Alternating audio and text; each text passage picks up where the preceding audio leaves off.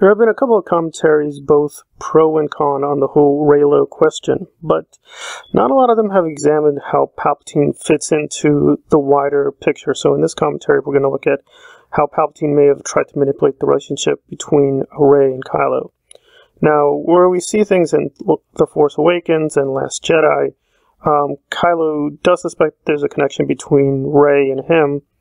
And in The Last Jedi, the answer is Snoke. Snoke just manipulated their powers in order to make it seem like they could communicate with one another in order for him to capture Luke Skywalker. But Rise of Skywalker gives us a different answer, that Palpatine was manipulating things. So what is Palpatine up to? Now, we know his major goals have always been immortality as well as control of the Empire. So I think what's going on with Rise of Skywalker is they're really concentrating on the immortality issue. So it's revealed in Rise of Skywalker that Rey is Palpatine's granddaughter.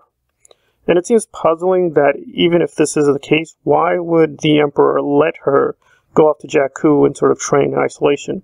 I mean, the basic logic is obvious that he wants a very strong, powerful fighter in order to take advantage of her.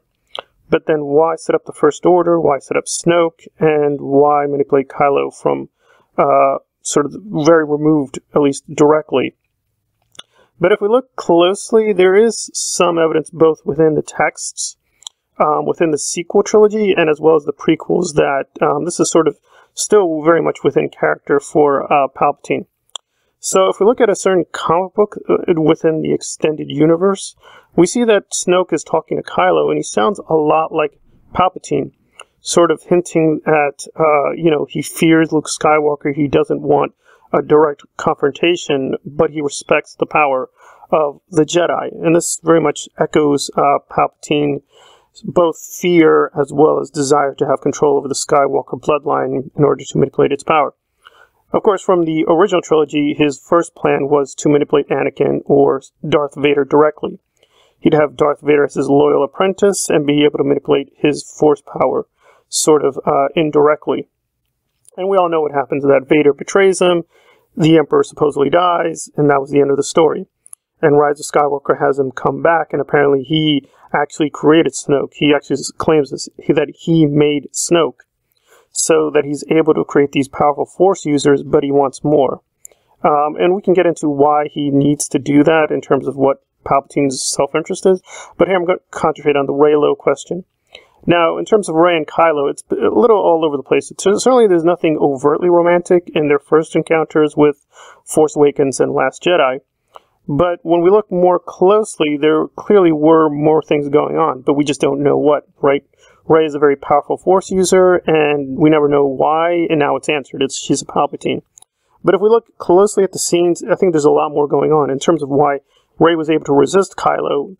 The Palpatine issue really solves that. The Palpatine gave Rey a lot more power in order to make sure that Kylo would not have access to her mind. But why is he doing all this? Well, if we look at the prequels, Palpatine always has this style of creating conspiracies, and it's very long-term planning. So with Episode 1, even though he loses Darth Maul as an apprentice, he doesn't seem very concerned. In fact, he has that famous quote that he tells Anakin he's going to be looking over him for quite some time. But the fruition of the plan takes decades. It's really not until 10, 20 years later that he's able to manipulate Anakin directly when he goes from being a boy to being an adult.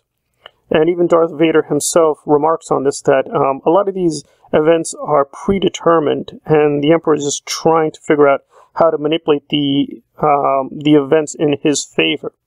So this sort of long-term planning is not very new for him. I mean, again, it sounds costly, right? I mean, Snoke wants Kylo to bring Rey to him in order to get Skywalker, and that ultimately ends up killing him. But from Palpatine's perspective, that doesn't really matter. So he loses Snoke, but he can just create more Snokes. I mean, Snoke is not the real issue. And Skywalker sort of reveals that Rey and Kylo are this kind of unique dyad, and that he wants access to that dyad in order to restore himself. And we see that at the conclusion. He's able to tap into both their power in order to restore himself and basically gain immortality. But of course it ends when Rey is able to turn the tables and just destroy him by using sort of the power of the Jedi who are helping her. So the plan didn't work. I think that's probably the biggest flaw in this kind of explanation, is that it's not the planning of creating this Reylo relationship just to get them together in order to manipulate their power, but that he doesn't really have a backup plan as to, well, what if the plan goes wrong? What if they team up against you? That is not really well thought through, and that does seem a little bit out of character for Palpatine. But in terms of creating all these little mini conspiracies and working behind the corners with other people, sort of doing his dirty work, that does seem more in line with Palpatine, and the fact that he would sacrifice his granddaughter is also, again, very in line. I guess the deeper question is, how conscious was Rey or Kylo about this? Because it does seem, at the end of Skywalker, they do sort of form a weird tactical as well as romantic relationship where they kiss one another, and then Ben dies after he's redeemed himself.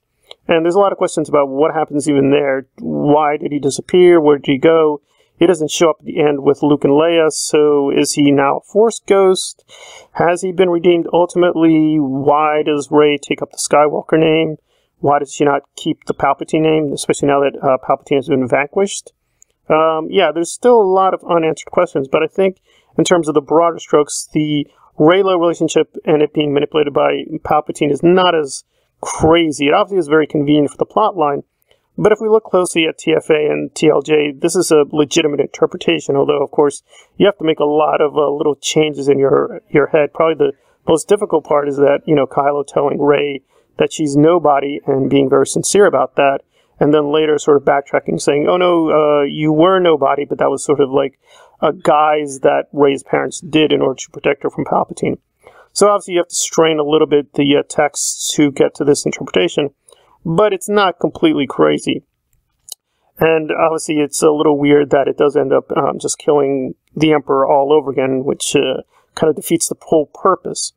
So, what do you think? Is there really a real conspiracy between Palpatine manipulating Rey and Kylo, or is this just the writers trying to come up with something to block a big plot hole, or did Rey and Kylo sort of figure out the conspiracy and then team up against Palpatine when they realized they were being manipulated?